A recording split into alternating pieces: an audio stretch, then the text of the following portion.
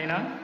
Hello everyone, I am Nancy Sandeep from Yapi Private High School, Regional Kitchen State. Nowadays, the ways are ruining the green and healthy environment in the world. Not only human health, but also the life of both ocean creatures and terrestrial animals are under danger. To prevent this and stop this situation, the most important part is to manage the waste well. To make nations' environments green and clean, the government has to set a strong discipline for public to follow it, and the most important part is to have a systematic waste management. And also for the school, where the young generation are spending most of their time, need to have a clean and healthy environment for better standard of learning system.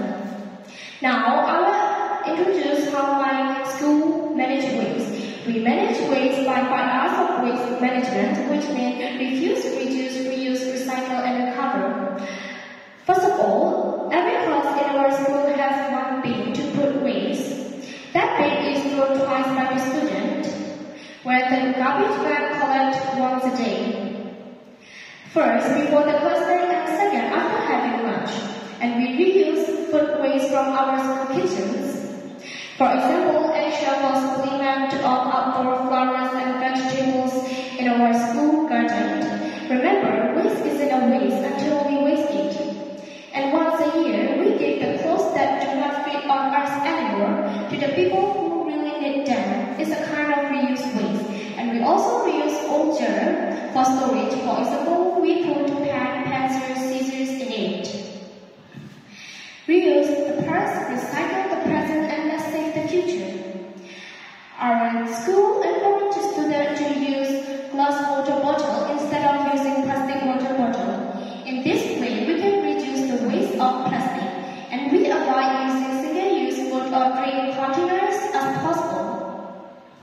Our teachers always remind us and often share knowledge about how to manage the waste well.